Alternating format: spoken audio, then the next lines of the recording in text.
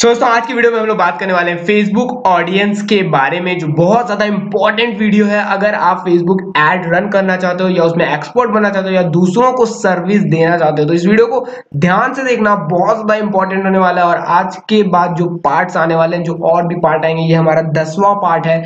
इसके बाद और भी बहुत सारे पार्ट आने वाले हैं, लेकिन आज के बाद जो पार्ट आएंगे वो बहुत ज्यादा इंपॉर्टेंट होने वाले हैं। अगर आप फेसबुक एड्स जो है वो बहुत अच्छा सीखना चाहते हो तो let's go. So my name is T and you are watching as usual online money। अगर चैनल को सब्सक्राइब नहीं किया, मेक श्योर चैनल को सब्सक्राइब करके बेल का आइकन जरूर प्रेस करो, बिकॉज यहाँ पर मिलता है आपको इंफोटेनमेंट, मतलब बहुत ज्यादा education about digital marketing, business and online business. Okay, और अगर आपने इस वीडियो को लाइक नहीं किया तो मेक श्योर कि आप लाइक का बटन दबाएं, जो ऐसा थम्स अप का बटन दिख रहा है उसको ब्लू कर दो, बिकॉज आपका एक ब्लू टिक मुझे बहुत ज्यादा मोटिवेट करता है आप लोगों के लिए डेली वीडियो बनाने के लिए। तो मेक श्योर ये दो काम आप जरूर करें, बिल्कुल फ्री ऑफ कॉस्ट। तो आज हम लोग बात करने वाले हैं फेसबुक ऑडियंस के बारे में, कितने टाइप की फेसबुक ऑडियंस होती है।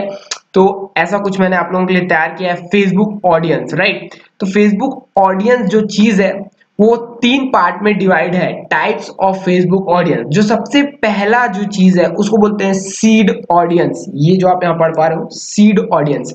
तो अब सीड ऑडियंस बनती कैसे है? ओके, जैसे कि मैं एक एड अभी स्टार्ट करने वाला हूं, चलाने वाला हूं, रन करने वाला हूं, चाहे अपने लिए चाहे किसी और के लिए। तो वो जो एड मैं रन करूंगा वो मैं डेमोग्राफिक के बेस पे, इंटरेस्ट के बेस पे, ध्यान से सुनना, डेमोग्राफिक के बेस पे, इंटरेस्ट के बेस पे और प्रोडक्ट के बेस पे। प्रोडक्ट यानी आप जिस चीज के लिए भी एड चला रहे हो, चाहे वो प्रमोशन के लिए, ब्रांड अवेयरनेस के लिए, किसी प्रोडक्ट के लिए, कोई कन्वर्जन के, जो भी वो जो भी एड चला रहे हो वो उसको मैं यहाँ प्रोडक्ट बोला हूँ। ओके, याद रखना। तो इन तीनों के बेस पे जो एड आप शुरू में रन करते हो उसको बोलते हैं सीड ऑडियंस। ठीक है, क्या बोलते हैं? Seed audience. ध्यान से सुनना, नहीं समझना है फिर देखना, बिकॉज यही वो जगह है जहां से आपका पूरा एड ऊपर से नीचे होगा, मतलब अप एंड डाउन होगा। बहुत अच्छा रिजल्ट भी आएगा, बहुत खराब रिजल्ट भी आएगा। ओके, तो यहाँ बहुत ज्यादा आपको ध्यान लगाना पड़ता है। तो ये होता है सीड ऑडियंस। सीड ऑडियंस किसी के पास मतलब नहीं होती है, उसको रखा नहीं जाता है, उसको बनाया जाता है, ठीक है, बिल्ड किया जाता है, राइट।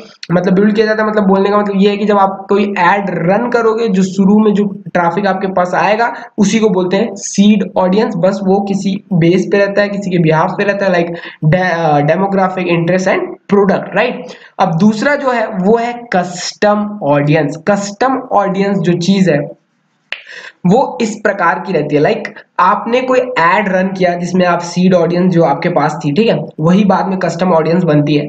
लाइक जैसे आपने कोई एड रन किया, ठीक है, अब आपने रन कर दिया एड, बहुत सारे लोग उसको देख रहे हैं, राइट, बट उस पर एक्शन नहीं ले रहे हैं। मतलब एक्शन नहीं ले मतलब वो कन्वर्ट नहीं हो रहे हैं, क्लिक कर रहे हैं, देख रहे हैं, कमेंट कर रहे हैं, मतलब उसके साथ इंगेज कर रहे हैं, बट कन्वर्ट नहीं हो रहे हैं। मतलब आप जो करवाना उनसे चाहते हो वो नहीं कर रहे हैं। लाइक आप कोई चीज प्रोडक्ट सेल करवाना चाहते हो, राइट, लेकिन वो लोग उसको लाइक कर रहे हैं, आपके एड को देख रहे हैं, उस पर क्लिक कर रहे हैं, बट आपके लैंडिंग पेज से वापस आ जा रहे हैं। ठीक है, तो ये जो ऑडियंस बिल्ड हो रही है ना उसको बोलते हैं custom audience. Custom audience create करने का वहां एक ऑप्शन रहता है, आपको याद होगा मैंने पार्ट 8 में, ये पार्ट 9 है, मैंने पार्ट 8 में जो फेसबुक एड का पार्ट 8 बनाया था उसमें मैंने आपको सिखाया था एंगेजमेंट एड कैसे बनाते हैं। तो उसमें मैंने दिखाया था आपको कि वहां पर एक कस्टम ऑडियंस का ऑप्शन होता है। तो जब उस पर हम लोग क्लिक कर देते हैं, उसको ओके कर देते हैं, तो वहां पर एक हमारी कस्टम ऑडियंस क्रिएट होती रहती है। अब क्या होता है, कस्टम ऑडियंस बहुत ज्यादा मायने रखती है और बहुत ज्यादा इंपॉर्टेंट रहती है, वो मैं आपको बताऊंगा आगे क्यों। ओके, तो आप समझ गए कस्टम ऑडियंस किसको बोलते हैं? वो लोग जो आपके एड को पहले से एंगेज किए रहते हैं और उनका एक ग्रुप बनता है, उसको ही कस्टम ऑडियंस बोलते हैं।